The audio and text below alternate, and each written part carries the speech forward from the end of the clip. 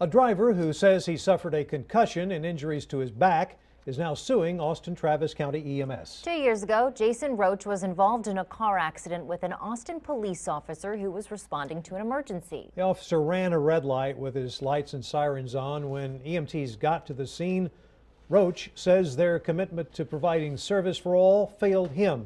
KXAN's Eugene Cho explains. It's taking everything from my life, everything away from me. A crash that Jason Roche says flipped his life upside down. 2.5 car garage, 4-bedroom house with a pool and a hot tub in a backyard, living in a travel trailer. April 22nd, 2016. I've got a green light.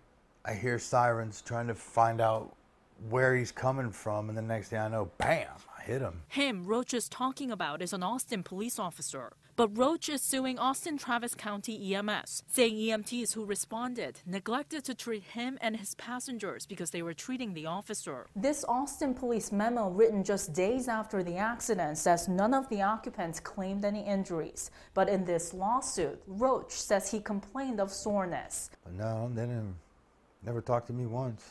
Did you ask for help?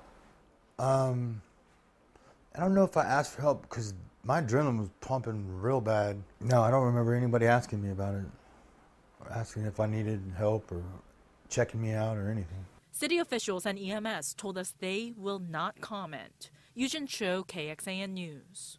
And we got a memo tonight that says the officer violated APD's policies when he neglected to slow down before entering that intersection. Roche has a separate lawsuit filed against the officer. His attorneys told us that the suit is in the appeals process. The passengers in Roche's car also filed lawsuits, including against him. Those were settled.